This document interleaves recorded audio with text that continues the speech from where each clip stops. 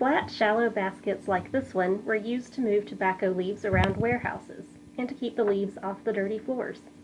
The Snow Basket Company made baskets in High Point around the turn of the 20th century, although this basket was made by a Winston-Salem company.